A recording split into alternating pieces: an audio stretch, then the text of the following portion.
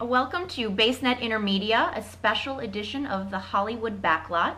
I'm Jessica Moskowitz. I'm actually in Berkeley, California, and my guest is in Philadelphia, Pennsylvania, and her name is Ilena Di Toro, and she is the founder and co-owner, you're actually the owner of... Yes, it's all me. I do everything. It's all you. You do everything. JustMoviePosters.com. So That's right. Ilena has joined us today, and she's going to tell us a little bit about her business, her website, and what she's got going on. So Ilena, tell me a little bit about your website. You're a movie poster enthusiast. You sell movie posters on your website. That's correct. You started the site in 2000. Is that correct? Yes, exactly. Actually, it was January 3rd. As soon as all the craziness about Y2K was over, I thought, okay, I can start a website now. And what was your inspiration for the business? Well, believe it or not, it was house cleaning. Over the summer, I finally cleaned out all the childhood doodads, Star Wars trading cards for episode 4, which is really the first movie if you're of a certain age. Yeah. And also Charlie's Angels trading cards with Farrah Fawcett.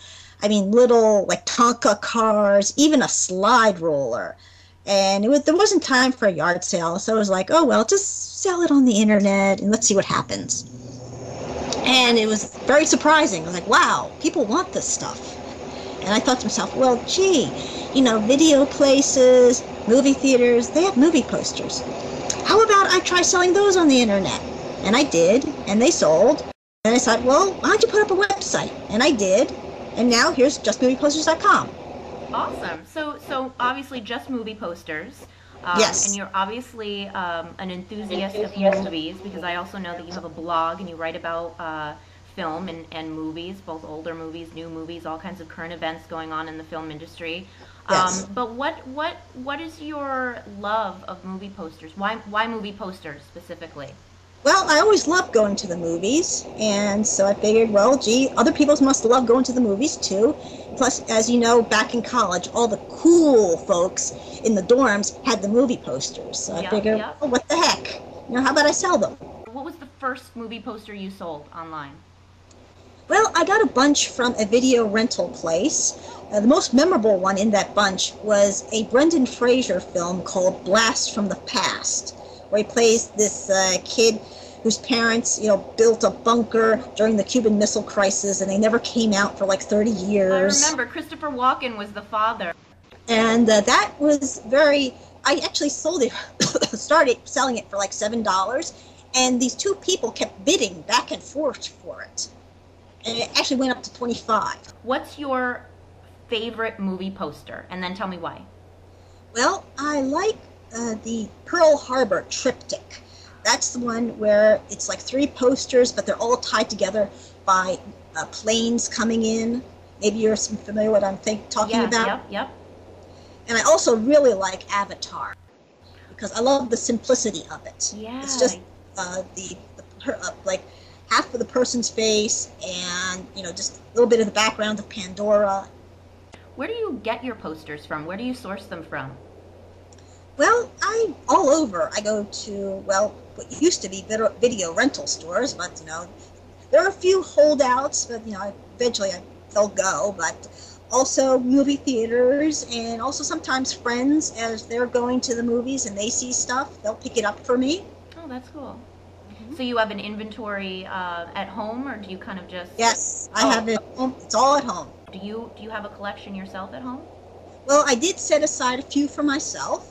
One is Avatar, and the other 2 are The Bridges of Madison County and The Message in a Bottle, because I'm also a writer, and it's always nice to see authors have their books put on film. That's great. Okay, so you do have a few up at home. That's wonderful. Yes. Wonderful. So I want to talk a little bit about your blog now. So tell me a little bit about some of your posts. What have your most recent posts been about? Well, actually 2 recent posts were about successful movie franchises, and I did it part 1 and part 2. Mm-hmm. In the spirit of successful movie franchises, because 2, and also because there are a lot of successful movie franchises, and I couldn't put it all in one blog. And I started with, the Bond films and ended with Pirates of the Caribbean. And also another blog entry was actually sort of a warning to people who like to, collect movie posters to be on the lookout, because unfortunately there are a lot of people selling, fake movie posters as the real thing. Oh, wow. In fact, someone in Georgia was actually indicted on mail fraud charges. He actually created these movie posters and was selling them as, original posters, and they weren't. They were reproductions. So I basically put up like a warning to, ask questions of the seller, and if something seems too good to be true, it probably is. Mm-hmm. I read one of your blog posts, I think it was a couple of months ago. You were talking about, you were actually defending movie posters, and a lot of people were saying that, they're not necessarily good collector's items. So tell me a little bit about, your business is based on selling them. So do you think there's a market out there for people to collect movie posters where there'll actually be some value to them in the future? Well, for the most part, I don't recommend that people collect for investment purposes, because, currently no one knows what's going to be valuable and what's going to be considered junk. And, like, case in point, take Citizen Kane. Mm-hmm. If that movie came out, it bombed. And, pretty much it kind of ended Orson Welles' career. Yeah. Because he remarked that he started at the top and went to the bottom. But no, that's considered one of the gems of American cinema, and the movie poster is very valuable. But let's say you were an usher at the time Citizen Kane came out, and the movie manager said, okay, we could take these posters down, you could throw them out. I mean, how many people probably said to themselves, oh, I had Citizen Kane in my hand and I threw it out. Yep. And now it's on all the top lists of the best movies of all time. You'd never know. Who would have known?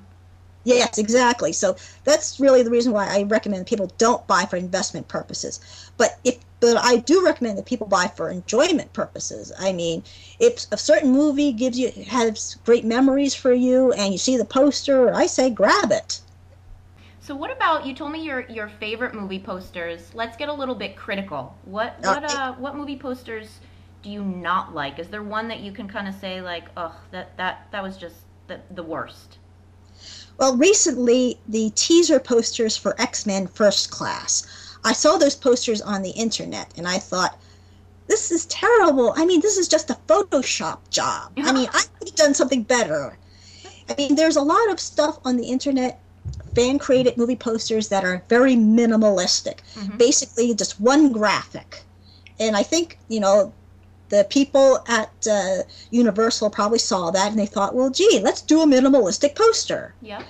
But it didn't work. What are some exciting things people can see on your website in the future? Do you have any plans for the future of your website in terms of posters to sell or promotions or anything like that coming up? Well, I urge everyone to visit my website early and often, because I'm always getting something new. And whenever I get something new, I post it on the homepage of my website, and there's a link to the section as to where it is. It's listed alphabetically. And also in different sections. I sell one-sheet posters. Those are the traditional movie posters. They're 27 by 40. I also sell mini posters. They're either 11 by 17 or 13 by 19. Also some odd sizes, which are all sorts of dimensions, and the dimensions are listed in the on the web page. And so just basically check back early and often, because I'm always getting new stuff, and so one of these days I could have something that you're looking for. Oh, that's great. Well, thank you so much for joining us, Ilena, and I just want to make sure that everybody knows how to reach you and get to your website. Twitter, Facebook. I mean, if you have any questions, you're looking for a particular movie poster, contact me there. Also, send me an email at info, @justmovieposters.com. Wonderful. All right. Well, thank you so much, Ilena, and good luck with your business. You're a successful entrepreneur, and I look forward to checking out your site some more and maybe ordering a movie poster for myself. Oh, please do. We're open 24 hours a day, 7 days a week. 24/7? Yes. All right. Well, thank you very much, Ilena, and thanks for joining us on the Hollywood Backlot Special Edition today.